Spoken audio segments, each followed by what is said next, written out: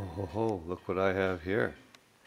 I have some beautiful refinished snowflakes. So, surprise of all surprises, these things were, I mean, they look absolutely perfect right now, but they were originally typical of a 30-year-old wheel. They had some damage to the edges. You know, there were a few sections that were crooked on the inside and outside, so we had to re-weld. Even on the crowns on the edges here, there were some chunks taken out, and so it's amazing what these wheel guys can do. So the other thing that was sort of a bit of a drag is that the original owner had rounded the edges off. He'd gone to a completely sort of a matte silver look. He'd sprayed them a silver color, but he'd rounded the edges off with a Dremel or something, and a little bit. So what we did is we took these wheels and we've remachined the face of them. So we've taken some material off the surface, and then if you look at the back, we did the same thing in the back. We've taken material off on the inside and refinished the insides as well.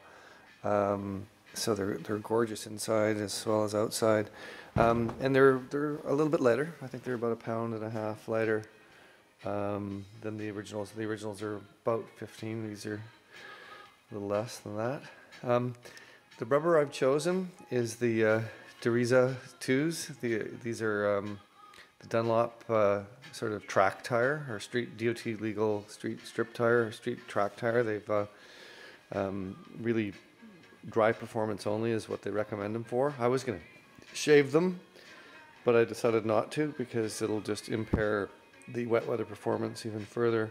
But they should provide ample traction. You know, I'm going to the original 185/60/14s, and a lot of people do 195s or even 205s, and on 15-inch rims or bigger. And you know, I want to keep original, and I want these things to stick like crazy, and I think they will, because the car is going to be, you know, lighter than the original car. So I think that a combination of really modern high performance rubber like this and a light car should give me you know, 0.9 G's or 0.95 G's worth of cornering, and I'll measure all this obviously, so we'll see how this works. But super happy with these guys. These are beautiful wheels, and couldn't be any happier with these.